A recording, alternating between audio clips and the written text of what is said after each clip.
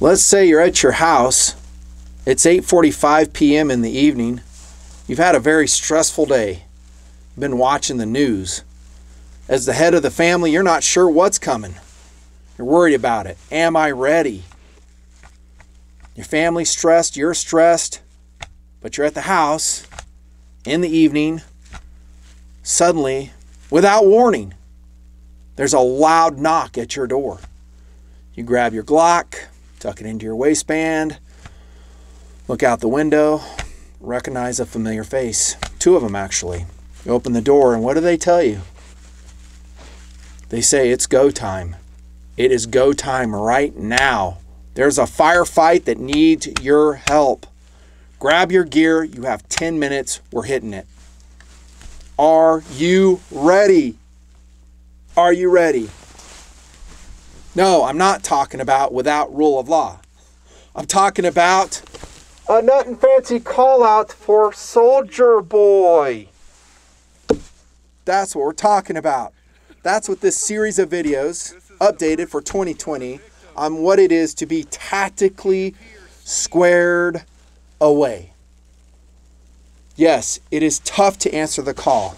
We do it during bad weather. We have done it at that time, 8:45 at night. There are videos showing us knocking at the doors of TNPers who answered the call. Go watch them. It's hilarious. And Soldier Boy, my no-notice run and gun drill, has a purpose. Entertainment for sure. It's fun to watch. It's informative, but it is to teach that individual and you, the audience that's watching the experience, the SB experience, about your holes in your preparation. If you're interested. You know, if you care about such things, if you care about being tactically squared away and be able to project force from your chosen weapon in a certain manner in tough conditions on short notice. That's what the Soldier Boy experience is all about. It's fun. So I bet a lot of you guys, when I'm giving that intro, you're like, oh my gosh, I think it's going to kick off any day now. Because when I'm filming this, the COVID-19 scare is getting momentum. A lot. We don't know what's coming. Well, watch my sit rep videos. I did say plural because I do plan on doing more. They are on the Nutnfancy Project channel. That's the name. So if you go into YouTube and just, no spaces, just type out the Nutnfancy Project, go to that channel, subscribe to that channel. I'm going to be using it a lot more for the exact purpose I said when I created it a decade ago, that it is a parachute for when YouTube starts harassing me on the A channel for content. I'm going over to the B channel and we'll see what happens. But you need to subscribe to both feeds. I'm going to continue to use A channel. It'll be like gun reviews, other things too, but the B channel is really going to start awakening. It's going to serve its purpose. That's why I created it. I have that sit rep video over there talking about the COVID-19 scare. And more importantly, I shouldn't say more importantly, but just as serious, if not more so, are the economic ramifications, the desperation that will emerge from it. The without rule of law that could emerge from it. I do predict some. Okay, so go watch that video. It's serious. I have some levity. I always do. But I'm doing my best to give you my opinion and just kind of do some broad stroke predictions on how I think it will play out. So that is the foundation, the backdrop, other than a freaking cool RPG, y'all. And some other cool stuff in the background, some of which I may reference as we move along here in the bunker. That's a backdrop of when I'm filming this. So I know this video will get a lot of attention. I'm probably going to post it on the B channel to just teach everybody, hey, you need to, as I've been saying for 10 years, subscribe to that channel because here we go. This is where the feed is. Now, that being said, the only reason I'm really working as hard as I do in TNP are because of the donors. So if you're a donor to the Nutnfancy Project, thank you. They are the reason this exists. They are the reason that I continue. I am demonetized and have been for a long time. I may have a video or two cranking down like 7.3 cents of revenue. That's on the B channel only, but it's very rare. So the donors are sponsoring this video. If you want to be one, it's never too late. Stick with me through thick and thin. That's what I ask. I don't even have tiers there, just even $1 a month. opens up all the content. There's a buttload of content out there that you will never see on the ARB channel. And it's just that way. So I deliver a lot of value to those guys. I have been doing it for years. It's worked out really good. Currently, I'm using Patreon. Will I go to another thing? I don't know. But do that, and it motivates me to work hard for you like this, to answer questions on being tactically squared away. It's really cool that I waited to do part 2, because I did part 1, tactically squared away, and I really like how it turned out. And then I saw your questions, your comments on it. There was a lot of enthusiasm about it. I do focus a lot of my attention in my Patreon side, because those guys, I know them personally because it's a smaller community. I can wrap my head around it more easily. And they do represent you guys, all TNPers, so they're a cross-section. And so I hope to address some of those questions here. In part 1, I'm going to assume you watched that, by the way. I'll put a link to it either below or somewhere, and if I forget, just search it out. Excuse me. No, it's not COVID, as far as I know. But go watch part 1. What I talk about there is the foundation of being tactically squared away. Okay, and that is physical fitness, being prepared. You know, if you're pushing 280 pounds, you can't really walk that far, you have some medical conditions, you know, are you able to do the stuff I'm going to talk about? Are you able to go do a Soldier Boy call out? The answer is honestly no, you're not. I wish I could answer differently, but you're not. We've had people come out in TNP, not necessarily the Soldier Boy, do run and gun, and we basically had to shut it down because they're so out of shape. They're fat, they're breathing hard. I'm worried for their safety, and so we just say, we'll do a walk and gun. We're going to condense the course. We'll still shoot, but we can't do the running. Also in part 1, I talked about my approach to all of this. I'm not the end-all expert in all things tactical. That's not what this video is about. I'm not going to get in front of the camera and say, this is the way you need to do it. I don't care how you do it. But guys come to me and they go, how do you do it? That's what this video is about. How will I do it and without rule of law during a neighborhood patrol? That's what this video is about. It's just my approach. I thought it out. I've used it a lot out in the desert. I've trimmed my systems. I adhere to the KISS principle. I'm going to hammer that. It's just what works for me. Also, I do not subscribe and actually detest tactical elitism. And there is a shitload in YouTube about guys who just act like they're all that, and they posture, they puff their chest out, there's a ton of ego there, and they just act like, you know, this is the only way you can do it, here's my background, blah, blah, blah. I don't even watch those videos. They make me want to vomit. I quit watching those about 10 years ago. That's not this. Okay, I'm going to be real with you. I'm going to be honest. We will talk about a martial system. I will assume, like I said in part 1, that you are a civilian sheepdog for the most part, maybe a for Constitution law enforcement officer.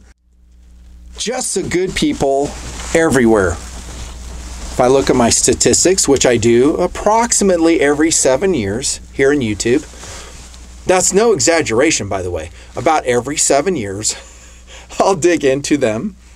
YouTube has all types of metrics, and I'll see where my people live that watch the channel. Most of them, of course, live in the United States, but there are others. Some great TNPers down in Australia, for example. Those guys are awesome. They're just like you, by the way, and they are pro-Constitution, pro-U.S. Constitution. They don't like their government, their laws any more than you like them. They're TNPers just like you. This video is for them too, albeit they live in a different society under different laws. They don't have access to all this stuff that we have. But they have this, the same thing you have, a strong moral value system. They know good and they know evil. Okay, and I've made a video about this about 10 years ago. It's called Fear No Evil, and a lot more just like it, talking about that, about how good people have to stand up against evil, even in situations that are dire. Even in situations where there is no rule of law. And we might be experiencing that quite soon in this country. That's right. We might be experiencing without rule of law. But this video is for you guys. There you go. Now, hopefully you watched part 1. Okay, in part 1, again, I super stressed the importance of being physically fit, not being an operator. You don't have to haul a 100-pound load for 25 miles. That's not what I said. I said, can you walk 10 miles? With a 30-pound load, running helps too.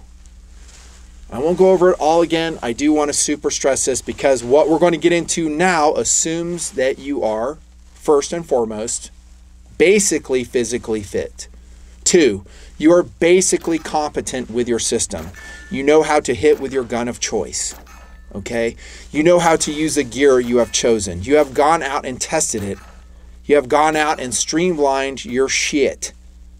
Okay? I'm going to assume that you've done that. I'll impart a few lessons to you here in the bunker, but you need to do that on your own and square your stuff away. Try not to cuss as much. It sure is fun though. Okay, so please go watch part 1. Here we go, part 2. And I'm going to start off with what I will call errata. In other words, we're going to kind of jump around a little bit. And these, again, are based on questions that I had from mostly TNP Patreon members that they asked. And one of them is, how do I prepare for the Soldier Boy call out? And how do I prepare for Without Rule of Law? Are they the same system? Are they different systems? Can I just make one rig and just go with that? Here's my answer. I would really be honest with yourself and figure out what is your mission. Okay, and I said that in part 1. You really need to know what your mission is in the military when you load up your F-16, your F-35, your KC-135. Am I going on a cargo mission? Am I going on a refueling mission? Am I ground strike? Am I BFM, basic fighter maneuvers? It's going to determine your loadout. The same thing applies for Soldier Boy. And again, by association, we're talking without rule of law. The broad answer is if you do it right, you can use them for both. Okay, and you will have some compromises. Okay, my system is not perfect. It never is. Neither will your system be perfect. You're going to have to adhere to the very, very important principle of SAWC. If you ignore that principle, you're a dummy. I've preached about it forever. I've preached about the push and pull between firepower and mobility. When we talk about our rigs, how much ammo we're carrying, the kind of weapon we're carrying, do we integrate body armor? Do we have comms? Do we have optics? SAWC, bro. And that's where we get to a lot of blowhards in YouTube. They'll set out their rigs and they have all this shit on it. Fishing kits, bungee cords for helicopters, all kinds of stuff on there. I'm like, dude, come on now. That's not realistic. That's thrown together for YouTube. Okay, don't do that. Pare it down and get mission focused. So back to the question, what do you intend to do with this? If you're just prepping for a Soldier Boy call out, then here's what you need to prep for. 25 to 400 yards. 25 will be your pistol. 400 yards will be your tactical carbine of choice. You'll be engaging at night in cold weather. It could be raining. It could be snowing. There's going to be high winds. You're going to be running a lot. There's no time for reloads. If a sight goes down, you're going to have to transition to something else. If your main weapon goes down, you got to transition to something else. You are going to be under stress. You're going to be timed. We're not your friend in round 1. And we're not. I mean, I've lightened up a lot in Soldier Boy from the first times I did. I mean, I used to be yelling at the guys, just being kind of a dick. Not for just being a dick's sake, but to amp stress levels. And I kind of backed off on that because in post-production, I was listening to it. I was like, well, that's kind of obnoxious to hear, yelling at the guy the whole time. That's why we don't do it. But in principle, I wish we could because we really want you stressed. And again, those are the ranges. No time for reloads. You're going to have probably, these days we're doing like 3 runs.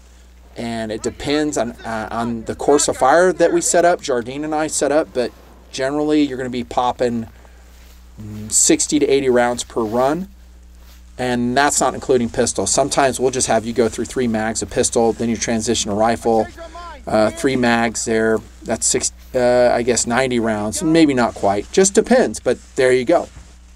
Prep for that. Now, that being said, we took one dude up on a ridge in the snow in Soldier Boy, And all he had was an unmagnified optic, and we had a mini IPSC plate, I believe. I don't think it was full-size IPSC, at 400 yards, and he's trying to hit it with this basically aim point and not doing well. It's not his fault. He was a really solid shooter. He was, but his site of choice was set up for CQB. He's set up for basically a 100-yard shot. Now, you can have a long discussion here if you want. I don't care. I'm not going to answer it. And I've already addressed it in multiple videos. Magnified versus unmagnified optic. You know, right now I'm to like a 1 to 5 to a 1 to 5, 1 to 6 to 1 to 8. That's kind of where I'm at right now. But he was struggling.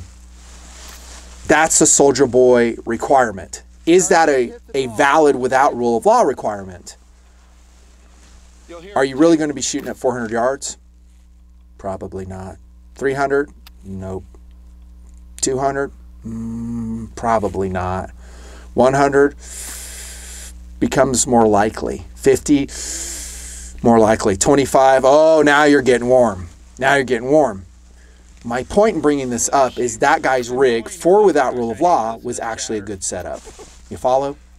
But for Soldier Boy, not so much, because the requirements for Soldier Boy are so stringent.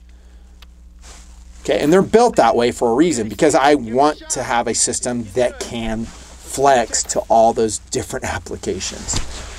Mission focus. So when we talk about the actual loadout, let's also go into this. We're talking philosophy here. Guys, eat it up when I talk this. So I'm gonna lay it on heavy here.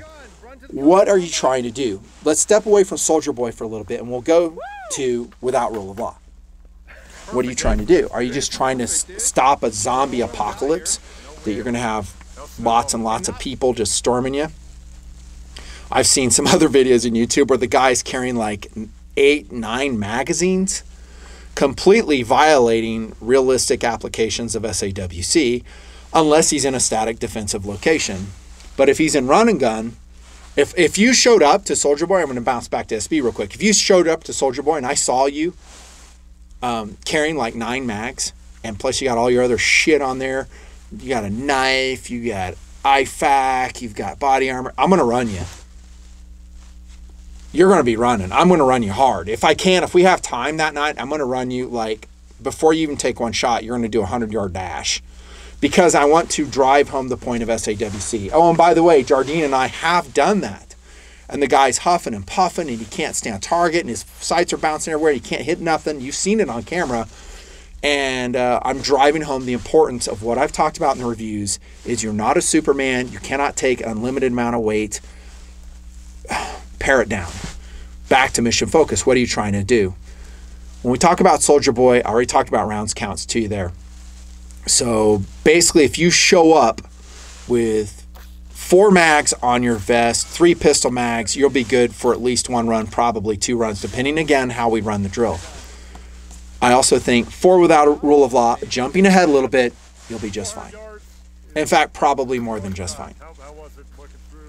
Okay, what are you trying to do? Where I go when I think about without rule of law is what I mentioned in rules of without rule of law. Go watch that video. It was posted in July of 2019. It's called Without Rule of Law Rules, and then Without Rule of Law Rules of Engagement. Those are foundational to what I'm talking about here. Please look those videos up. Not COVID. And I talked about micro communities, MCs. So basically we lose without rule of law. I'm sorry, we lose rule of law. No police, no fire, no medical, you're on your own. Now, you can go solo and be the lone wolf and you'll get owned. Or you can build a team within your neighborhood and establish a micro community of like-minded people. And by the way, at that time, most normal people will be like-minded. And that is to preserve law and order in your micro community. You establish the boundaries of what that is. So that micro community will have a council, right? I call it, they'll have a CPS, Community Protection Standards. They'll develop those. You have an MC council. Again, I'm jumping into those videos. A lot of philosophy given there. I say all that to talk about the focus of the mission. So if you are tapped to be a patrolling member to establish the boundaries of your micro community, to establish law and order and maintain law and order in that micro community, that should be your focus. That should be your focus. Not repelling a zombie horde, but taking your turn on foot patrol for 8 to 10 hours. Now, let me say this, and I was joking about the zombie horde thing, of course, but sometimes in life, and you guys are going to like this, it's going to be kind of a wake-up call to everybody watching this video. Sometimes in life, we apply past paradigms. So we think that the way it happened before is the way it's going to happen in the future. We did that in 9/11. So the bad guys come up in the cockpit and we go, oh, hijack situation, cool. Let's negotiate. We'll give them what they want. We land, nobody's hurt. Didn't turn out that way. They weren't out to land. They weren't out even to live. They wanted to take everybody out and as many people on the ground as possible. That's because we were functioning under the old paradigm of hijacking, which is long gone. Now everybody knows what the new rules are. It's like, oh, taking over the plane, they're going to fly it into the building, they're going to kill a lot of people. The new paradigm that I want you guys to wrap your mind about when we talk about without rule of law and your micro community and protecting your micro community is this. I don't think it's going to be two guys coming in the middle of the night wearing ski masks with a pump shotgun and a Mosin Nagant. I think it's going to be an organized, orchestrated group of people that will roll into your neighborhood and going to have their way. And they will be heavily armed, probably as good, if not better, than you. That's what I think is going to happen. They're going to be organized and they're just going to roll in and say, listen, we're going to take your resources. And if you don't comply, this is what's going to happen. I could be totally wrong, and I probably don't even know what the hell I'm talking about. Just keep that in mind. But it could happen. So that is what you should prepare for, right? But again, I'm assuming there is a micro community, there is a council, there are more people than just you to run this patrol. There's more people than you to be prepared for without rule of law and to be geared up. I say that because this means you can work share and you're not going lone wolf. Now, I have said in multiple videos, you might have to go lone wolf. I don't really know. Maybe you live in a bad neighborhood. Maybe you live in a really remote area and it's just you and your family and you got to do what you got to do. I will tell you this, that means you're going to have to carry more ammo. You got to be completely independent and good luck because you don't have anyone watching your back. But in a group situation, a micro community, let's say it is this worst case where it's a group of highly organized bad guys rolling in to do whatever they're going to do in your neighborhood, take your food, do bad things, basically exert their will on you and project force in your micro community, you're going to resist because that's evil. Evil's coming to your neighborhood. And now there's going to be a group of good guys, that's you, standing up with their preparedness, their mental preparation, and resisting. The rigs I'm going to talk about are for that. The loadouts I'm going to talk about are for that. It's not, jumping out of a helicopter in A-stand, doing door-to-door in Fallujah. That's a completely different mission. You have support. You have medical people waiting for you. You have ammunition resupply. You have magazine replacement. You have batteries for your battery-operated things. You can recharge your headsets. You may not have any of this in without rule of law in your community. There you go. That's what we're talking about. So I hope that answered the question.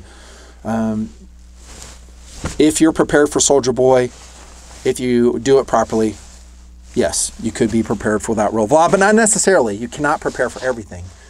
And remember what I said about the weather thing. Bad weather, that means you're going to be wearing, outer gear has to be selected properly, good foot gear, good socks. If, like me, I have a bad right knee. That means I got to be braced up.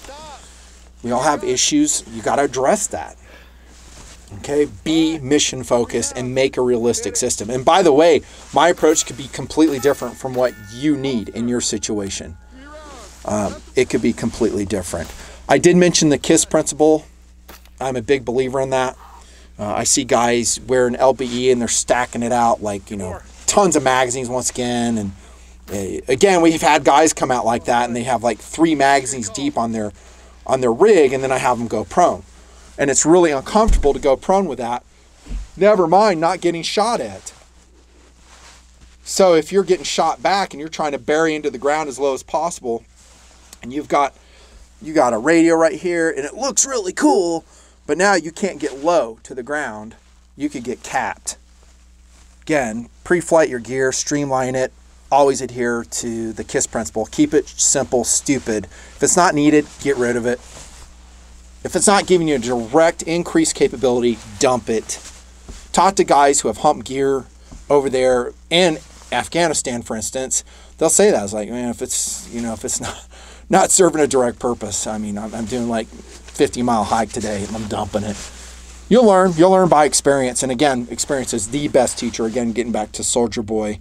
You don't have to be an operator. Sometimes guys, again, this is a question I got in Patreon. They watch videos and maybe the guy is an operator, maybe he isn't, but he has an operator's approach. That isn't what my system is. I'm not trying to be like an operator. All I'm doing is trying to, I see a problem. There's certain gear I need to have. How do I integrate it in the most streamlined KISS principle way possible? And that's what I've developed in TNP. Again, it's just my approach, but I don't give a shit if I look like an operator or not. I'll wear multicam because in a lot of places in my where I shoot, and I've always called it my operational environment, multicam works really good. And maybe I just want to hide and not fire a shot. Maybe the guys are just passing through my area of responsibility and I don't want to engage. Again, the runaway principle is huge. If you can run away and you're not getting directly threatened, don't engage. Duh. Again, we see some different thoughts on that in BoobTube here, and it's stupid. I've always advocated standing down, negotiating, no violence if at all possible. No one gets hurt. But if worse comes to worse, if evil's going to do evil things, you either stand there and let it happen or you stand up and don't let it happen. Another question I had, again, we're going over at it. I promise I'm going to get into specifics. I won't cover everything. There's no way I have time or actually even room in the damn bunker. There's no way I can fit it. I already got a bunch of stuff there. I got weapons all over here, support gear. It's insane. Another question I had is, dude goes, great TNP here. He goes, hey, do I go loud and overt in my preparations? Or do I go concealed? A lot of people call it the gray concept, whatever. It really depends on what you're trying to do. Like in my LPAK and HPAK videos, that is low probability for armed conflict, high probability for our armed conflict, EDC systems. Those are two videos you should watch. I address this. And both of those systems are actually designed to be low-key, concealed. In HPAK, I have more firepower capability. But there will come a time, I think, being overt can have its benefits.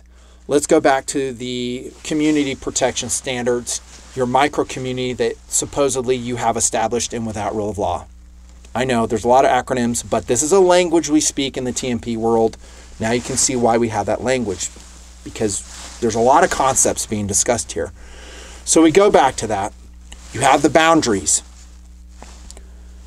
You might want to go overt in that situation, because in that situation, maybe there's people that are scouting for weakness, but they see three guys, 1, 2, 3, loaded up. They got like level 3 loadouts, ARs, AKs, they're patrolling, they're very vigilant, they have a backup sharpshooter from a high location. They see that guy too. Maybe they don't if he's doing his job right. And they go, you know what? This target's not as soft as we thought. Let's move on. Okay, so a show of force can be advantageous. During the Rodney King riots in Los Angeles, this is ancient history for you young people, but there were shop owners that went on top of their shops with shotguns, with I think some ARs too, mini 14s, whatever, and they just stood out and they're basically saying, hey, if you come and burn my shop down, you're going to get capped. Those shops weren't touched. So the show of force served a purpose. Is that the old paradigm? Could be. Are you painting a target on you where someone at long range could take you out because they go, oh, look at that. That's their neighborhood patrol. Let's shoot from a long distance and we'll take them out. You do run that risk. You'll have to determine in your situation with all the variables that you will be faced with if that's the best way to go. Maybe it would be wiser to go clandestine. So I would load up with, time to show you some gear, something like this, along with my maybe AR-15 pistol underneath a Gore-Tex raincoat that is very loose, and at a distance you don't really know. And maybe they look at you and they go, oh, that's a normal dude just taking a walk. There's ways to hide it. In fact, most of my LBE systems are very streamlined. They don't stick out very long, much at all. In fact, this shell this soft shell I have right here, I could hide one. You know, I can't carry like 400 rounds on it, but I can carry 3 mags and maybe 3 or 4 pistol mags. Most people wouldn't even notice. Long gun, harder to conceal. So that's my answer to that. It's very situationally dependent on what's going on, and just use your judgment. And by the way, when I say you, I literally mean you, whoever's watching this video, because like I've stressed over the years, you're going to be in charge of your neighborhood, probably. Because if you're watching this video, you've put a lot of thought behind it. You probably have your own systems. You're a smart guy. You have that value system, which I totally love. You're a good person. You're going to be the leader. You're going to be setting this all up in your micro community, and or just coming out to the desert and run with us. So I hope I answered that. It's not necessary that you run around with a bunch of Gucci tactical crap on you and drawing attention to yourself right off the bat. In most situations, probably that's not the best idea. You want to go clandestine, but there is a time and place to go loud with your preparations. But I would, like I said, I mentioned a sharpshooter having your back. I always like that. So I'd always have a long range guy. His job, he'll run 8-hour shifts. He's watching everybody who's patrolling, and if he's basically giving support fire. If anything happens, and he's doing his job, like I said, they don't even know he's there, and he's giving support fire with, well, like this, a 308 Sapper. Getting back to my tabletops, I've talked about that. Moving on. I will talk about the specifics of mission support gear, LBE, ammo loadout, and some other things here in just a second. I promise, hang with me.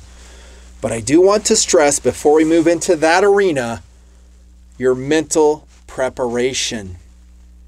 I did mention it in part 1, but I really want to underscore it again here in part 2. Are you ready to do this? Let's go back to Soldier Boy. I call guys out. Jardine and I take them out in the desert. Sometimes it's 25 degrees, it's snowing, it's cold. It's a lot to deal with, but get this, you're not even getting shot at. It's a one-way shooting range. And you would think that would be easy, right? It ain't easy. Ask the guys who have done it. You're running a lot. You are under some stress. We make sure of that. At least for the first, maybe the second run, and then we lighten up and we do instructional stuff. But the first run, definitely, you're winded, and guess what? There's something going wrong with your system. Your optic isn't working, your zero's wrong, you've had a jam, you dropped some gear, it's snowing, you don't know where it is, fog of war sets in. Look at our debrief sessions for Soldier Boy, if you don't believe me. That really is the best part of Soldier Boy. When you listen to those really cool TNPers who have come out, they've experienced it, and they're telling you what they've learned, they're basically saying the same thing. It's pretty tough. And one of the lessons we talk about in Soldier Boy is that it is a primarily mental toughness you need.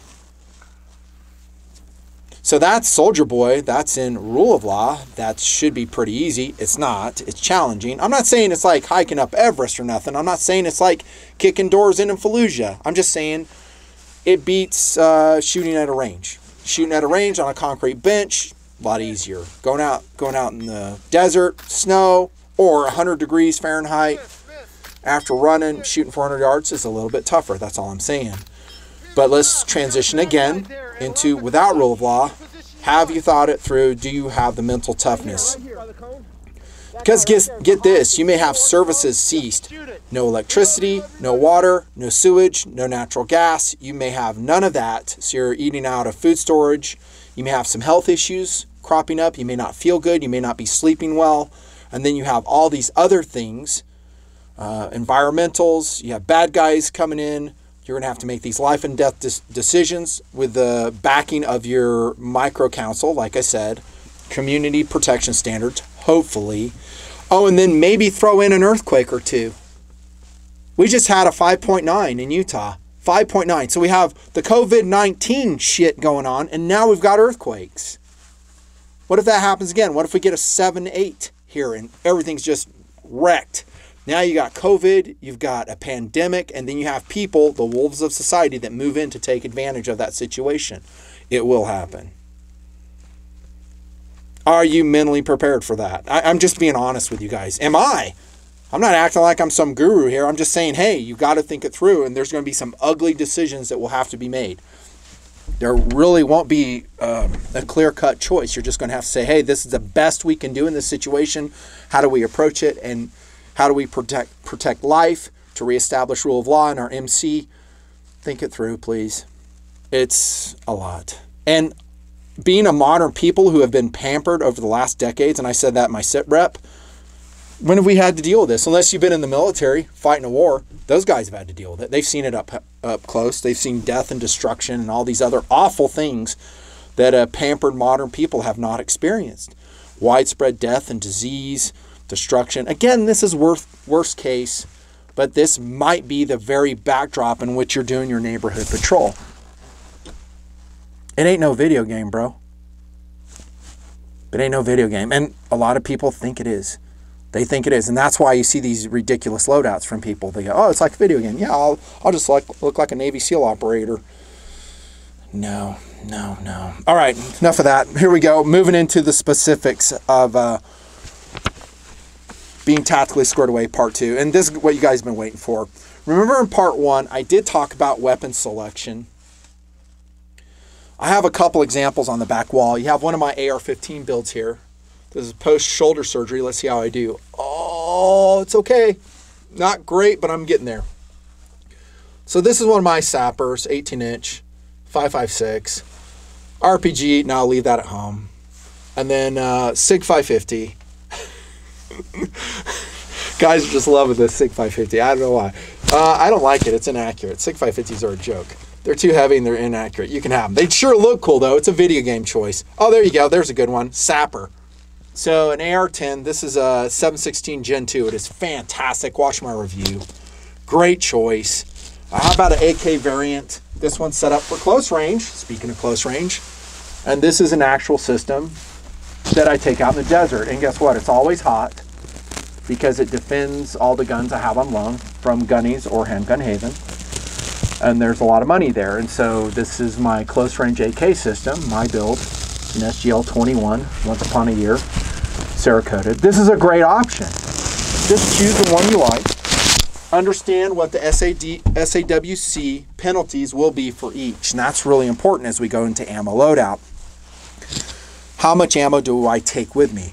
Again, we're mission focused. And for my mission focus, I'm doing a neighborhood patrol in without rule of law, or I'm doing Soldier Boy.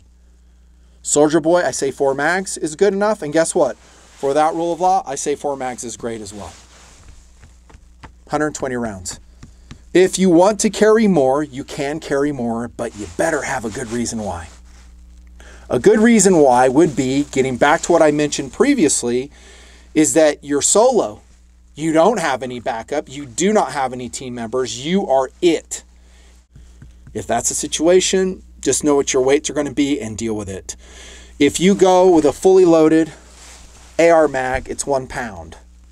If you go with a fully loaded, lightweight AK mag, it's 1.5 pounds. So 4 pounds for 4 of these, 6 pounds for 4 of these. Okay, are you going to rule the world in a without rule of law situation with that much ammunition? No, you're not trying to. All you're trying to do literally is get the bad guys to get out of there. Aren't you? You're just trying to get the bad guys, go somewhere else. I mean, if we get down to brass tacks, we're just trying to do that.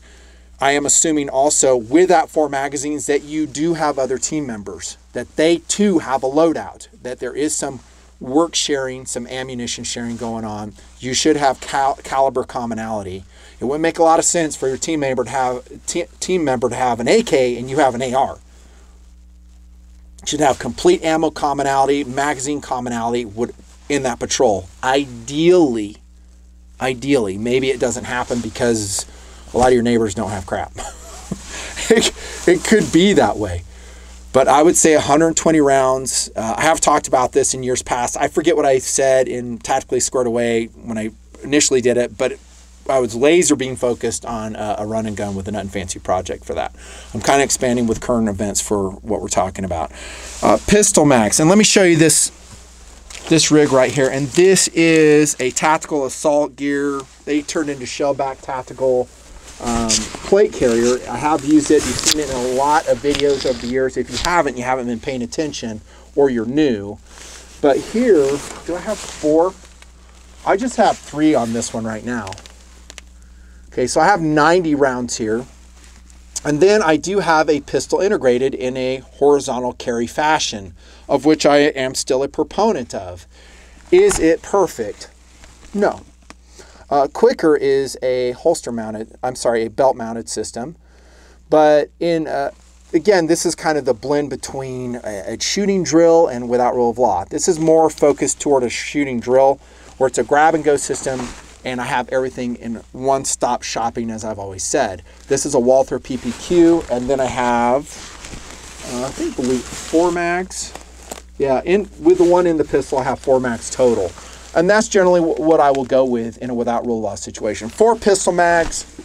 I'm only showing you 3 here. I have another rig down here I'll show you, but 4 as well. It'd be easy enough for me to add another rifle mag here on the side, probably on this side right here. I just have a utility pouch here. But what you're seeing in this rig is a KISS principle in action, right? With this shell back tactical rig. Do you see a lot of extraneous shit on here? No, you don't. Would I add some stuff on here in a neighborhood patrol? Certainly. I'm going to go over that mission support gear. I'm going to show you what I would add. But again, it would have to serve a direct purpose, and it would have to be worth the weight.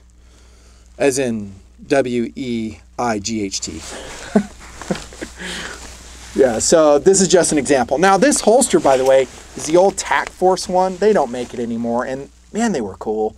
It's a Molly holster. It works great. It has a disadvantage, and yes, it is two-handed. So it has a fast text buckle there that I have to undo. It's a little bit slow. But that's another myth, I think, right? One of the myths out there is that you have to be super, super fast. What does that name tape say? Oh yeah, suck less, that's appropriate. That you have to be super, super fast. That's a bunch of crap. You just have to be super, super accurate, says Nutnfancy. Again, go back to Soldier Boy. Do we want you to be super fast on the drill? Not really. We want you to be able to run at a good speed, get in position, make the shots. But we're not asking you to be some freaking operator or some 3-gun competitor. We don't. We want you to hit what you're shooting at. So if it takes me a half a second more or 1 second more for me to deploy my pistol, generally that's not going to make a big difference. Says me. What do I know? I'm just a YouTuber, though. I'm just an idiot. Yeah. This right here is the old magazine. I'm sorry, the old magnetic tactical assault gear pouches, and I sure like them. They're awesome. A little bit heavier, so they have little magnets in them that hold them. And then I also use Blue Force gear, like the elastic pouches. I might have some of those to show you. So, ammo loadout. That's kind of what we're talking about. And I am jumping into LBE, obviously. I want to show you what a sapper loadout looks like, and maybe we'll talk about that. I have said on my tabletop reviews, this is a sapper, semi-automatic precision rifle, 7.6251. I have said multiple times, and I will stick with it, if SAWC permits, I will take a sapper to answer the call of without rule of law. I will stick with that. Even in a neighborhood patrol, I will stick with it with one asterisk, and it's this. I have other team members that have ARs or AKs because I'm going to be more ammo limited. I cannot take as many rounds with the 308 sapper, I'm calling it 308, sapper, as I can the other guns. But what this does for me is it just solves problems. It defeats obstacles. It goes through glass better. No, it's not a 50 cal, but it's a lot better than either an AK or a 5.56, even shooting 77s. Yeah, sapper. Your guy, your sharpshooter I was talking about that's providing cover for your neighborhood patrol, this is a gun he should be running. an M&P10, a really quality AR-10. I've reviewed a lot of awesome 308 battle rifles. 7.16 G2. This is amazing. Accurate, reliable. This is a piston-driven gun. Not super light, but in that application, who cares? He's shooting from concealment, and actually the weight will help him steady the gun. So this is a great soldier boy choice too, and yet we've never had anybody show up with a sapper. And Jardine and I are always scratching our heads. We don't see AKs come out, and we don't see sappers come out. By the way, this is a flashlight mount. I don't have it mounted right now, in case you're wondering. We don't know why either. It's like, I think it's because cost, because the ammo's a lot more expensive, and then end of reasons why. I really don't know. I mean, I think an AR-10 should show up to Soldier Boy and the guy should own it. We're still waiting. Not that we do that many SBs. We do not. But if you're going to run that sapper, here comes another rig set up for it. Get ready for more weight. The ammo weighs more. I've talked about this at length. Your rig's going to weigh more. It is what it is. Okay. Now, this is not a high quality rig. It's the old Condor rig. But guess what? It freaking works. And you don't necessarily need something whiz bang. Like some Cry rig or something. CRYE. Operator approved rig. A lot of these lower cost rigs will work just fine. And I know this from personal experience. Because we've ran them out in the desert for years and they've never failed us. They're just good. Are they perfect? Do they breathe as good as the really high-end stuff? Not usually. But I'll tell you what, they just work. Remember, our grandfathers in World War II, what were they packing? The old cotton web gear they had? It was like the 1956 LCE. I wrote it down what the name of that stuff was. Yeah, 1956 LCE. The load carrying equipment. So this is like, 20 times better than that. It'll be just fine. I say that. Here comes a mini rant, dude. Hey, Nut, I love your rants. Bring it. Okay, here it is. There is so much under the table crap in YouTube where guys are getting money to promote certain gear. It's just so much shit. Okay, and that comes with slings, load-bearing equipment. And so when you see your favorite gun tuber out there promoting this and that, and he acts like it's the only one, this is the only gun, this is the only caliber, chances are he's been paid off. Okay, he's getting a kickback from it. That's why. So my point in ranting with this is I really wouldn't worry about getting a $400 LBE setup. Get something that's good. There are some crappy ones out there that I have railed on over the years that works for you and your body style. You're good. Okay, so this one, I'm not getting rid of it. I paid, what, 80 bucks for this? And now here it is set up for sapper. Told you I was going to talk about sapper, didn't forget. But look at my weight. For this is a Glock 17 and a horizontal carry, and I do have 4 mags with it total. And then I have 4 sapper mags, and I believe they're 20 rounders, not 25s. These actually might be 25s right here. They are. Mag pull. Oh, I don't even have them loaded though. I was like, oh, it's only 18.5 pounds. That's why. Let's see if this one's loaded. Okay, so once I load these going to be a lot heavier. But as it sits now, this rig is 18.5 pounds with armor plates in it. I will talk about that separately. I can't cover everything. There's your weight, by the way, for 20 rounds of 308. Told you you're going to have fewer rounds, but you do get more firepower as far as, power of the round. I mean, not in rounds count. So once I load these 25s up and I throw some other stuff on there, I would guesstimate with my other gear, this rig with body armor, and I'm talking lightweight plates in it. I'll show you the plates I have in it here in a second. At least 25 pounds. And that's not counting water and probably some other stuff I'll have. Now, if you're carrying a bunch of other stuff, be careful again about making, your system too bulky. I would just recommend putting a backpack on it. And that way you can take the backpack off and access your food, your MREs, your goodies you have. Maybe you carry your first aid stuff in there. I think a backpack is essential. On the back of this one, I do have an integrated pouch woven into the molly, but the disadvantage with this particular system is for me to access it, I have to have someone else do it for me or I have to take it off. And when I take it off, I don't have my pistol readily accessible, and I'm also losing my armor protection. You know, in a down situation where it's some time off break, it's not a big deal. Now this one has side cummerbunds for some side soft plates. I generally won't wear those because they provide so little protection. They're just more complexity. Back when I first started TNP, I was a big advocate of side plates. I do have some soft threat level 3A plates that I'll put in there. They are pretty lightweight. Maybe I run those, but again, it's only giving you like an 8-inch protective surface down here on your torso. And by the way, make sure you do position this correctly. If you are running armor, that it is going to be over your vital organs. There's plenty of information online of how to do that. Back to weapon selection. So just know how many rounds you're going to carry, how you're going to integrate them, and if you do choose an AK, which I do still say is an outstanding choice, this one again is set up for CQB, not necessarily Soldier Boy. I say more power to you. I love the 30 cal round. It's an intermediate cartridge. I think of it as a 200-yard round, which is completely adequate for for without rule of law.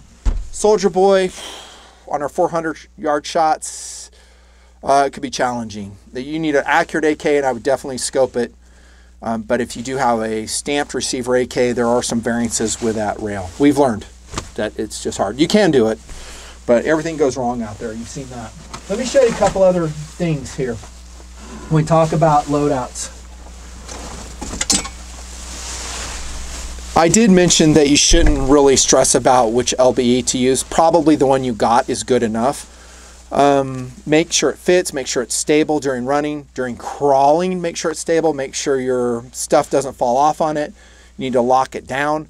That comes with trial and error, i.e. experience. One thing that I use just in the testing phase, also in drills, and I've gone back to it, I started TNP with it, and I'm doing it more and more, is the cross-draw vest. I just absolutely love it. Is it considered Gucci and tactically cool? Probably just the opposite. I haven't checked, but I bet you there's a lot of people in YouTube that think that if you're rocking a cross draw, you're a dipshit. I bet you that's what they think. Oh, that guy's new. He just came out of the airsoft community. He doesn't know what the hell's going on. Again, we see that tactical elitism being disconnected from what I feel is truth. The truth is, does it hold your gear securely? Yes. Is it easy to put on? Yes. Is it simple? Yes. Does it last? Yes. Is it comfortable? Yes. Does it breathe? Yes. And on the yeses go. So when you talk to guys and they go, oh, that's not a good choice, you know, what they're saying is that I'm trying to impress people with my Gucci gear. I'm not really trying to prep for anything. And that sentiment has been out online forever, and I absolutely detest it. I think it's just totally full of shit. Yeah, I speak my mind. This is what you guys dial in for. That's why I keep going year after year. You know there's no horse shit here. Sorry I'm cussing so much. I'll try not to.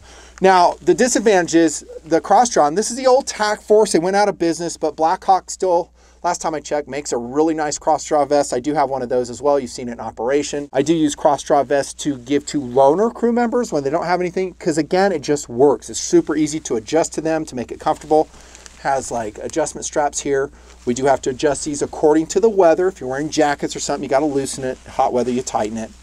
But yeah, Blackhawk is a good rig. This one has been great to have multiple of these, and I think at the time I only paid like $70 per. And great nylon, great stitching. They haven't failed. Velcro is kind of getting on the weak side now after years of using it, but guess what? They still work. And then if I want to access the AR, or actually this will take AK and AR mags all day long, I'll just tuck the flap inside, and it is elasticized still, and it still does have some elasticity to it. And it has a universal holster, again two-handed, not the quickest draw in the West for sure, but again it works. Why do I need to fix something that works? To be cool? To spend more money? It works. Okay, and so on this one, I would have 90 rounds without doing something else, but I could easily add a Kydex other mag to my belt area, or I could just do a soft pouch to get that 120 count. And I do have the 4 magazines for my pistol, which again, I think in our scenario is reasonable, and actually for Soldier Boy, it's reasonable too. And then look at how breathable it is and how lightweight this is. I mean, it doesn't weigh anything. It's not adding a lot of weight.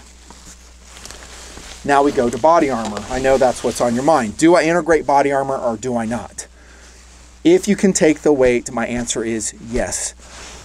Let's go to that cross draw. Obviously, there's no easy provision for front body armor because this is a vest. This is not a plate carrier.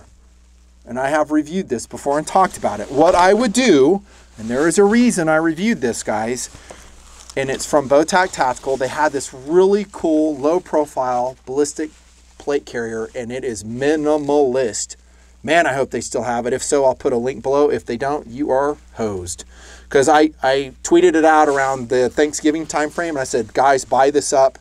Right now, I have threat level 3A plates in it, but I could put this in it. Rifle plate, and this is a composite DKX plate reviewed years ago. Floats. This is lightweight. It is thick. It's a standalone. It doesn't need a backing plate on it, and this is threat level 3. Awesome. And so I could integrate that into here and then put this on first, even over this jacket, and then I put my cross-draw vest on.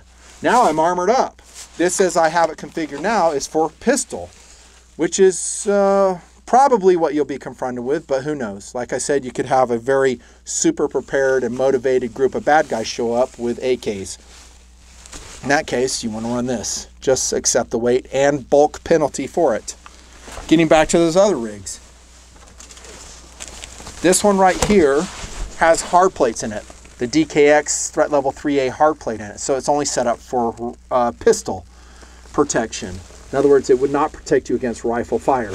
I could very well put this in it, and I have a weight down there, 3 pounds, 2 ounces, which is extraordinarily lightweight for rifle protection, but bulky.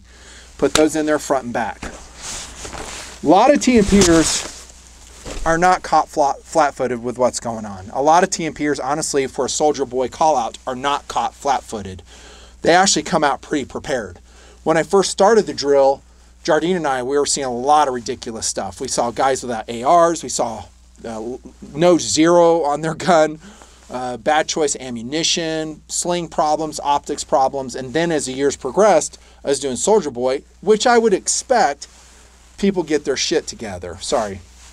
Their crap together, and they start learning from the videos, and they go, oh, I learned from that guy's mistake, I'm not doing it. And then they show up and they're good. And several guys have shown up with body armor. Some are rocking DKX or a composite plate that's lightweight. I probably would not recommend you guys running a heavy ceramic plate. Those are just too darn heavy, unless you're in a static defensive location. And talk to, again, military guys who've humped that around, and you'll see why. I've talked about it at length before. So this has those DKX plates in it, the rifle plates. So this sapper vest setup, again, that's a Glock 17, always an awesome, smart choice, or a 19 for that matter. Lots of great go-to-war pistols reviewed in TNP. Go look at my playlist on the A channel. So this is set up for rifle right here. So the answer is yes. Take armor if SAWC permits it. Will it save your life? There's no guarantee. You may take a round outside of it, but it's something, and without medical care or with very little medical care, you want to do everything possible not to get holes in you as you defend your family, your friends, your neighborhood, trying to reestablish rule of law if we go into that with that rule of law situation. Fun video, fun video. How about slings? So we talked in part 1 about weapon selection, and it is widely variable. I'm sure you guys are making smart choices. I don't really have too much in this video to say about slings because generally a simple sling is all you need. Getting back to my mini rant, years ago, like 10 years ago in TNP, guys would say, you need to review this sling.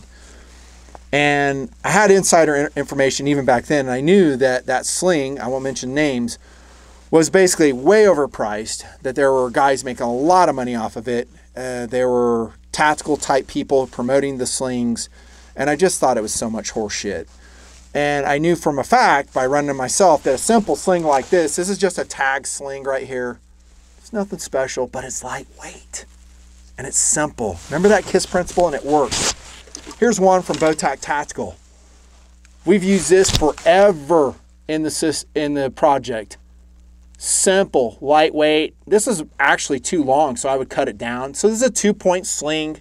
It attaches as you would expect a sling to attach. It's quick adjust. It holds its adjustment. Comes in various colors. It's like 15 bucks. I knew for a fact those worked because I'd used them. The only reason I don't model slings too much in TNP anymore in the drills are because it's just too much in logistics. Transferring the slings, it was just too much. And so I just had to pare down the work. But when you go on a patrol, as a neighborhood patrol officer, we'll call them, you need to sling up. Here's one from Tag again. I got this at some trade show, and it's fantastic. It's padded, lightweight. And I'll repeat that. You want a lightweight sling. Another thing I hated about these supposed awesome Gucci tactical slings. I'd lift it up, and it's like 8 ounces. And they're like, this thing is awesome. I was like, no, it isn't. I'd be at the trade show, and he's like, man, you need to promote this. I was like, I ain't promoting that. He wanted me to promote it because it puts money in his pocket. So I was like, nah. I'll give you a link to some bow tack slings or something below. Just use those. Attach them. Don't worry too much about slings. Remember, look at what our grandfathers used in World War II, what they used in Korea War. Were they sitting around the campfire in the Korean War going, man, this sling sucks. What I really need is this. They had like leather slings with brass fittings on them. It worked. As long as you keep your gun with you. Ideally, you do practice with that sling with your LBE system of choice. And I've said this before, make sure you get rid of all those interferences because you can't have a sling interfering with that horizontally mounted pistol. You want to get rid of all of that. Okay, and you want to work your system. And by the way, you don't have to go out and run a gun to do that. You can do that at the house. You can suit up, walk around, put your sling on. Where's your pistol? Where's your ammo at? Do you have comms? What interferences do you have? How do you minimize them? Is there stuff rattling? Do I have to tape it down, Velcro it down, pre-flight your shit? There you go. So there's a little bit on slings. I could talk more, but I ain't gonna. This video is gonna go long enough. Okay, getting back to questions at TNP. And now we're going to get into nitty-gritty mission support gear. Guys will say, comms, comms, comms, comms. You got to review comms. You got to review radios. Here's the deal, dudes. If you're in, no kidding, without rule of law, and I'm going to step away from SB for a minute. Let's assume the worst. And the worst is you don't have electricity to recharge your batteries. Any communication system worth its weight needs what? Wattage. And that means it's probably going to use a rechargeable battery because that's how it's going to get that wattage. Like I always said that, wattage. It's true though, and I'm going to show you some of my systems. Yes, I do have comms, but I do so with the understanding that I need to recharge the batteries. They are short-term only. I bought many years ago this system right here. I have several of these. These are Motorola XTNs, and it is the KU2100. So nice radio, UHF, I believe. And then on the back, I do put tape of when I charged it, and I say charge every 3 months. So with all the hell going down right now, I just recharged them because it trickled, discharges. And there you go. I can use AA batteries in this, but again, do you have enough stored up? They take a lot. I think it's 4 a piece in this, and they have a cartridge you put in. These are good radios, and they're actually dual purpose. I didn't just buy them for without rule of law. We actually set up ranges, like our long range stuff, 400 yards and beyond. I actually use these. So they're really good radios. I like them. They weren't that expensive. In the day, I bought them from Bowtac for like 160 a piece. They're long gone. Don't even look for them. They're long gone. Here's another radio that I use.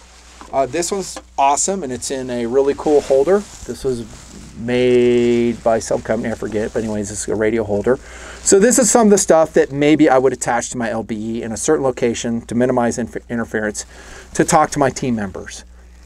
Don't misunderstand what I'm saying. I'm not saying, hey, you don't need comms. What I'm saying is that they take a lot of battery and understand they're high maintenance. And a lot of guys do not consider that, and all they consider is the video game they see, and they see everybody headset it up and Navy SEALs run around, and I want to be like that. Comms are advantageous to coordinate with your team members of what's going on. Cell towers are probably down and non-functional. You get it. I can't even tell you what this is right here. It's an ICOM. It is fantastic. It has a lot of range. It comes with 2 different antennas on it. It has a rechargeable battery pack. I bought it with a friend. We went in a group buy. It is a little bit complex and non-intuitive to use. However, it does have transmit range, and it is commercial grade, this thing right here. It's awesome. So I have clips with it. I have accessories. I have external antennas. And I got them for a really good price when I bought them in the day. There you go. There you go. I'm just throwing that out. And this one's probably long gone. And that's the thing about radios, is that I could review a model and then 2 years later it's nowhere to be found. And that's what happens. So anyways, that's it. FRS radios, I haven't had great luck with them. They could work in short ranges, and an FRS family radio service. What I have found about them, and I have owned a lot over the years, both Cobra and Motorola, is their batteries die and they just quit working. They're not super high quality. I would probably go for commercial grade unless you want to keep rebuying them. But for short term, like what's going on now, if you want to have a comm capability, go buy a 4-pack of like Cobra FRS radios. They could work. And they have improved over the years. But you want to look at transmit power. Transmit power is distance. So I forget exactly what wattage they have now, but 2 watts comes to mind. You want something that can transmit with a lot of oomph, because that goes through obstacles. Now I will show you something relatively Gucci. These are multi-purpose in TNP. These are actually called Peltor Lightcom Pro 3s. These are freaking sick. So this is hearing protection integrated with a UHF radio headset, and it can go to your Bluetooth device like a phone, and it can talk to a bunch of headsets. It's actually meant for a commercial work site like an oil rig. So you get hearing protection and you get a built-in radio to talk to your people with. This is a sick system. Not a military system, and those are awesome, but guess what? We're not talking military stuff right now. We're talking civilian sheepdog stuff that would work. Also, it has an FM radio. The stations won't be working, of course. It's waterproof, and like I said, it runs off a rechargeable battery pack. There it is right there. So you want to have more than one battery pack and a way to recharge it. And it will run down, I don't know, after a day of use. A lot of use, I have found. These aren't cheap, though. These are expensive, you know, but usually the really good kit is. Would I run these during a patrol? If I had a need to. And that's another thing about comms that I want you guys to consider. If you have a radio on you, you need to ask yourself, who am I talking to and why? Do they know how to run a radio? Is it advantageous for them to be on the other end? If you do have a protocol that you've set up in your MC to run radios, how to respond, you have a certain vocabulary, you've gone over, hey, this means I need help, we're in this quadrant, in this sector, I say absolutely do it. But if you're going out and run radios and the person on the other end doesn't know what the heck you're saying, you know, why are you running your radio? Probably leave it. You know, it's just more complexity. I would run a radio with a team member I trusted. That he knows his kit, he knows his weapons, and we have a common understanding, and I know that guy is reliable. I'd run a radio with that guy. Moving on. Here comes some more errata. And again, this is kind of going back to what guys have asked me, what to integrate into your... well, Soldier Boy, I have seen guys come out with this. And it's my fault, too. Where did it go? Here we go. Do I run a knife on my LBE? Here's one. I mean, what is that? That is a SAWC, not Northwest Ranger, but, oh yeah, SAWC Field Pup in black. Discontinued. I do like having a knife on my LBE for utility purposes, for self-defense purposes, but I really like a lightweight, as I've always called it, soldier blade. So a soldier blade is super lightweight, doesn't add any bulk to your loadout. When I see a guy running a really heavy survival knife on his LBE, I go, that guy doesn't know what the hell he's doing. I'm sorry, he doesn't. Anything over, for instance, 8 ounces, it's a fail for me. I was like, forget it, I ain't doing that. Like a big old survival knife. I knew guys in the military that would rock that stuff on patrols, and sooner or later, generally sooner, they just leave it. They go, yeah, it's not worth it. I do like having a knife, maybe something super inexpensive and really affordable like the Lightning. I love these Lightnings. It's not a strong fixed blade, but it's quick, easy. If you lose it, you won't care. You can put this in, heck, a 9mm ammo pocket. The orange color would be easy to find. And it also has another advantage. And let me just slip it into this pocket here to illustrate the point. So here it is in the LBE. The other advantage to having a folding knife or an auto knife like this, like an OTF, is that it doesn't really stick out. So if you get into a rough and tumble situation, which you just might, in a physical confrontation and he sees that fixed blade knife sitting on your LBE, guess who it can be used against? You. Have you ever thought of that? So think it through if you're going to put an edged weapon easily accessible on your kit, whether on your belt, because if you get taken down and you could be, guy goes, oh, there's a knife right there, and you're going to have it come right in your face. And if you have an OTF knife, not so much. And if you put that in tan color, he won't even see it. Just a thought. How about multi-tools? Yes. I'm a big advocate of multi-tools. You can go with something small and lightweight, integrate that. I would not go with an MDMT. I would go with an LDMT like I've ranted about forever. Water. Yes. Be realistic, though. If you're going on a neighborhood patrol for 8 hours, not COVID, I promise, and you know you have resupply, don't carry like a gallon of water with you unless you have a propensity not to have resupply. Follow? So we're always going back to mission. What's our mission? What's a realistic loadout for me? Please do that. But I would have water on me. I don't like Camelbacks so much because they taste funky. I've never gotten past that. They're weird to drink out of. Every time I drink out of the tube, the water's like 100 degrees in the summertime. I hate them. I'll just take a bottle with me somewhere. Okay? I don't absolutely need to drink out of a tube. I got time to pull out a bottle. I've been doing it hiking. I've been doing it in the desert for well over a decade. It don't matter. No problem. Yes, do have water. Gloves, absolutely. Your hands are going to get shredded. I've ranted forever about gloves. You should have lightweight tactical gloves. These are some old school mechanics Coyote gloves, the originals in Coyote. Fantastic. The pig gloves I pretty much quit using because they just shred up so much. They're not very well made. I shouldn't say they're not well made. They're just not durable. Hearing protection. I did show you this, granted, Gucci device right here. It is cool. The disadvantage is it's very bulky to shoot on your gun. So maybe better would be some low profile shotgun muffs. And would I wear those on a patrol? Yeah. How about Soldier Boy Callout? Absolutely. You need hearing protection. I would not just run foam. I have custom made inserts. You've seen them before. Then I wear Hearing Pro over that.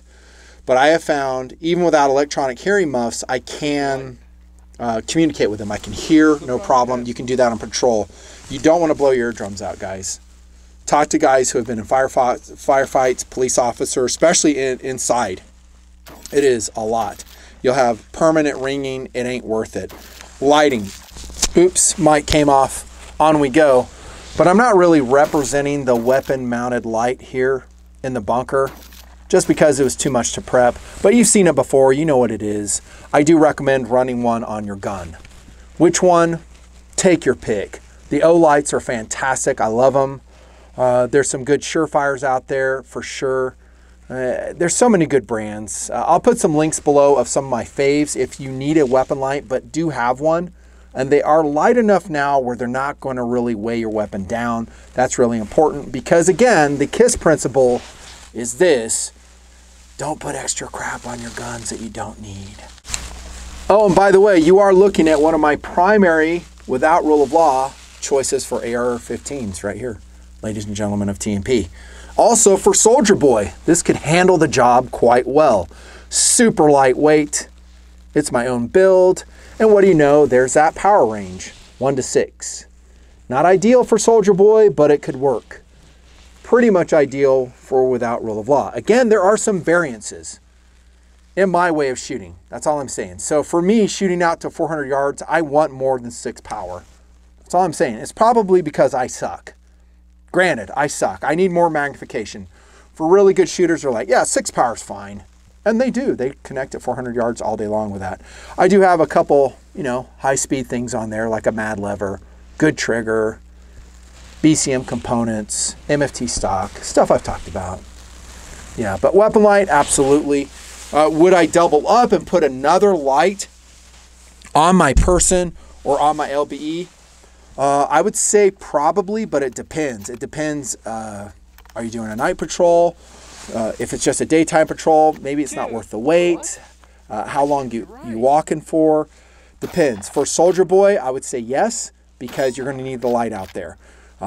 We almost always shoot at night, and again, I love the O-lights with their reverse clips because I have an instant, you know this is coming, right? Headlamp, like this. I mean, this is how I operate out in the desert all the time.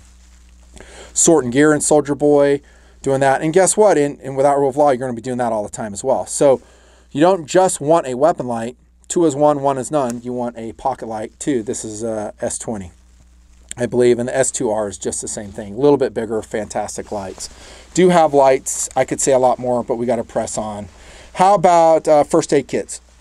Absolutely. Again, just like the comms, you got to make sure the people know how to use it. Okay, so if you have first aid kits on your person, everybody should be instructed on how to use it, how to stop bleeding, how to stop trauma, how to treat shock, all that stuff. I will integrate a first aid kit on my LBE. How about tourniquets? 4 of them I hear you should carry. Have a tourniquet for sure, but again, who's using that tourniquet? Do they have training? And the really good tourniquets that everyone seems to recommend weigh a lot. They're like 4 ounces a piece. So to have 4, you're looking at a pound of weight for 4 tourniquets. Again, it makes me question if those guys are getting handoffs on the side. Hey, buy this brand of tourniquet. He gets a case of them for free. Probably armor I've talked about for sure. Have wipes with you, antibacterial wipes if you can, something you can't get right now with COVID. Have those integrated, probably in your accessory pouch. And I did show you my accessory pouch right here. So you can put your antibacterial wipes here, chapstick, maybe some treats there. Stuff you'd access on your LBE. Sunscreen for sure. Any personal items during the patrol. Bug juice if you need it. If you're in an area that has mosquitoes and stuff, absolutely. How about flexicuffs, handcuffs? If you know how to use them, if you know how to get the dude down on the ground and bind him up, I would say absolutely use them. If you don't, research it, integrate flexicuffs. It's a great way to restrain someone for maybe the authorities that are operating in your area. Again, we're not trying to be the law. It's just that, and again, I'm talking about Without Rule of Law, not SB, we don't have an option. And so to constrain someone and preserve his life, I say absolutely. I'm all for that. Again, we're always treating it down here. We never want to go to a higher force level than we have to. We're staying down here. Negotiation is the basis for everything. And then we ramp it up there, maybe with some less than lethal options. And then if we have to, RPG. If we have to. Now, as we talk about stuff to integrate in your LB, again, don't put stuff in there that's ridiculous. So do you need 100 foot of cordage? Probably not. That's more survival kit stuff. You could put it in your pack. It doesn't weigh a lot, but I don't know if you're going to use it that much. You could. And if you have it, keep it. But fishing kits, like I mentioned, no. Do you need a fire kit in your LBE? That's more survival kit. I mean, if that's the case, and throw on your survival kit in a lightweight backpack, and that should all be put together. Stoves, no.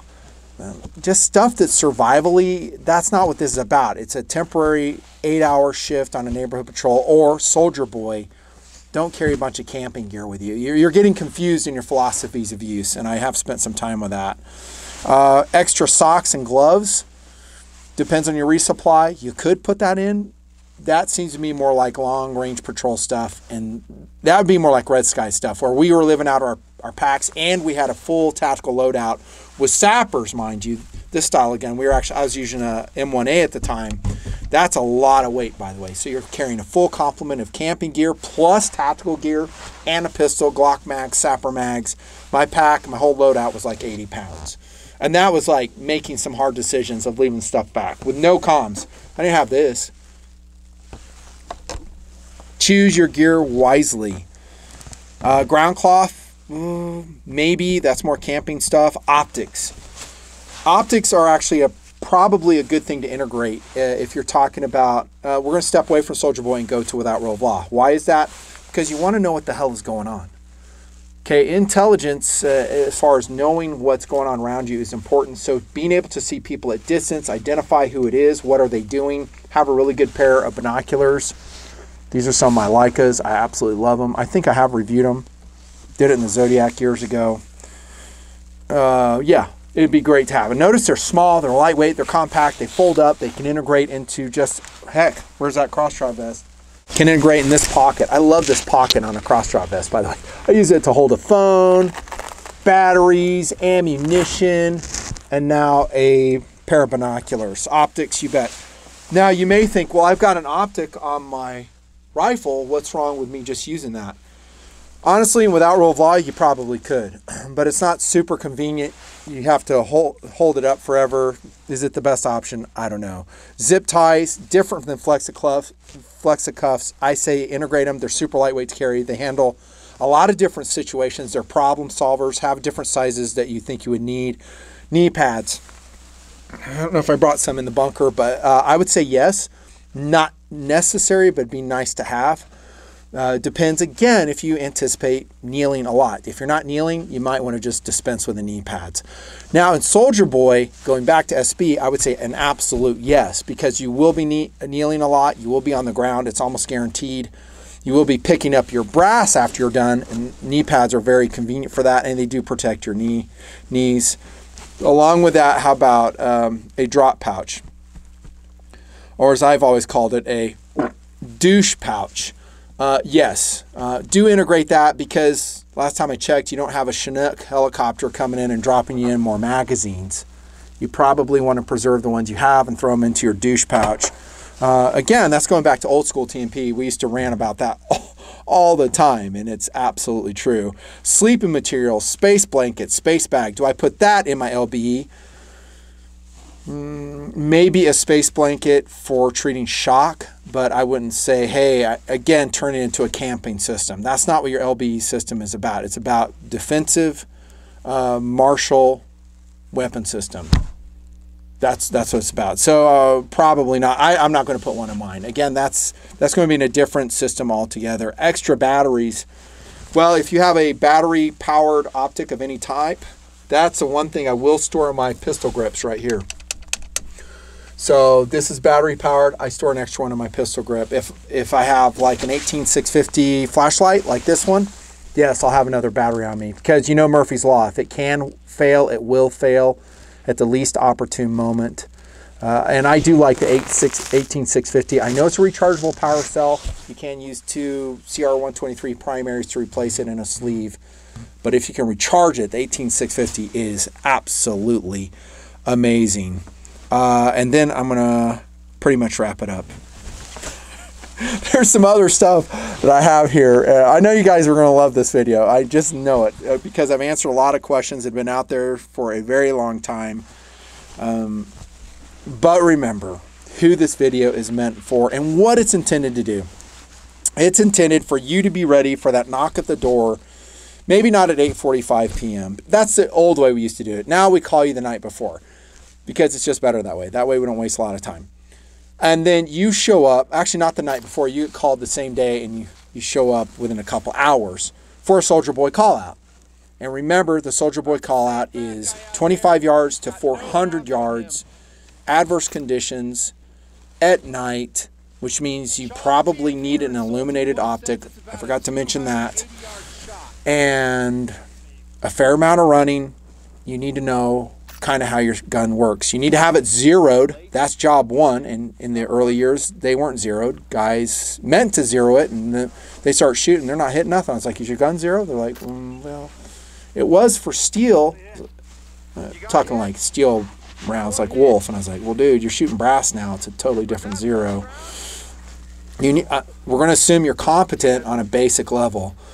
Now, I do advocate you guys practicing as much as you can. Practice with your guns of choice, whatever it is. Practice with your pistol.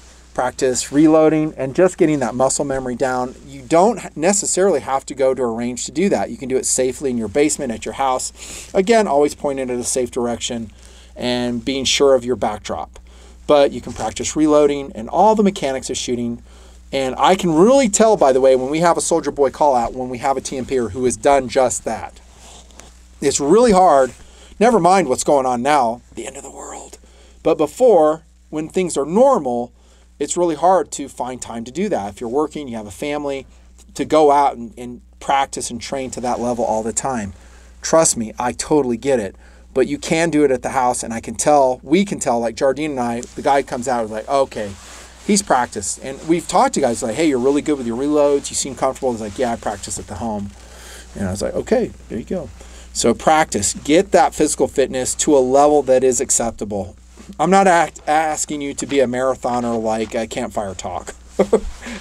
No, that guy is shredded, man. I mean, he can run like 25 miles without even breaking a sweat. No, I just want you to be able to walk 10 miles. If you can't do that, walk 5 miles. Because if Without Rule of Law kicks off and I become the leader of my micro community, I'm going to look to people who are physically fit. It's like, can you do a patrol? I mean, here's your loadout. Maybe I give them a bolt action loadout because they don't have anything. Savage Axis, 308, stuff I talked about in part 1. Are you guys capable? Can you do it? And if they're not, guess what? They're not useful to the community. I ranted about that a lot. You don't have to be an operator. Okay, you don't have to act like an operator, dress like an operator, but you do have to have a certain level of competence to be useful to yourself, to your family, to your friends, and to your community. Soldier Boy tests that. That's what this series of videos is really about. By association, especially with what's going on, guys are going to be looking at the Without Rule of Law component to that, and I totally get it. I'm on board with that too. If you're prepared for that, then you're prepared to do what we're trying to do in these situations. Moving away from SB, but we're trying to bring back rule of law. We're trying to get our larger communities, our cities, our towns operating again, getting their police forces up and operating again so we can go back into our homes and get on with our freaking lives. We can go back to our jobs, and we don't have to spend every waking moment defending ourselves against evil. It's not fun. It's horrible. It's energy draining, and I hope we never have to do it. But if we have to do it, you have a choice. Are you going to let evil win and just come in and roll in your neighborhood and steal things and hurt people, maybe kill people, set things on fire? Or are you going to stand up and be a man and take care of business and tell bad guys around your area, this is not a place you want to come? This is not a place, because we have people ready to answer you that are prepared, and we will not put up with your crap. Okay, we are God-fearing Americans, and we believe in the Constitution. The whole Constitution was arranged for this very element we're talking about. Everyone talks about target shooting, hunting, sport shooting. No, it's defending against tyranny, and then, of course, defending against the opportunistic wolves of society, which will come out of the shadows and without rule of law. Mark my words. You will see it, and it will not be good. But you will survive. You will make it. Rule of law will emerge again. Have faith. Have hope. You have prepared. Congratulations. Now, before I wrap it up, Tactically Squared Away, Part 2. Couple things I forgot. I'm glad I remembered them. I have had questions. Specific gear items. Guys ask, should I integrate a bipod to my gun of choice? And this is just an inexpensive UTG bipod that, by the way, works just fine. It's not Gucci. The tactical elitists would hate it. But guess what? I've shot off these for like 10 years and they've never failed. They work. But my answer is, it depends. Is it worth the weight? Most of them are going to be about 12 to 16 ounces. You need to ask, is that a good weight? And it's going to go up where it's really critical, towards the front of the gun up here, so your swing is slowed down. Earlier in TNP, I ran bipods all the time, like Serenity. I ran a bipod there. Armed Serenity I'm talking about.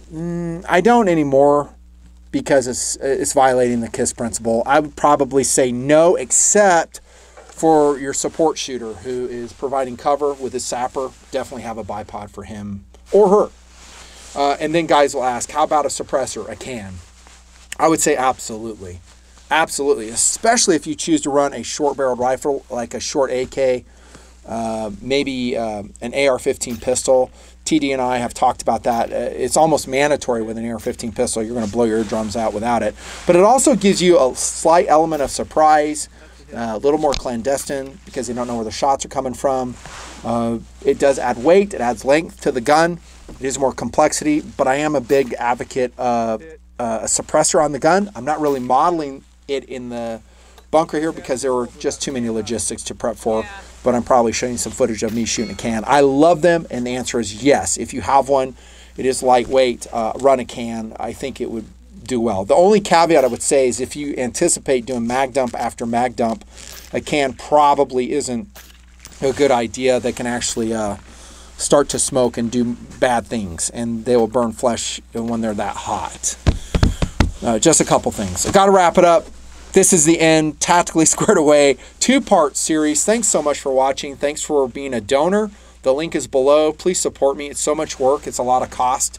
I'm fully independent. Again, I'm not a sellout, never have been. And the upside is you just get a really, really honest, sometimes brutally honest take on all this stuff like you've seen in this video. But I think that's what will stand the test of time. Truth stands the test of time. Will you ever get a Soldier Boy call out? we don't do that many because it's not devoured content in TNP, never has been. If it was, I've talked about it, we'd do a lot more. Who knows, maybe. But I guess the big benefit of this is we have talked about some pretty serious issues about the good people of the United States of America and all over the world who wish to preserve life, that wish to defend themselves, their family, their friends, their neighbors against, again, these wolves that will come out of the shadows. I think it's going to happen, but be prepared. You can handle it, like I said. There we go. Thanks so much. Lieutenant Colonel Nutnfancy signing off. More videos to come. You'll see them break first there at the Patreon channel. Over now.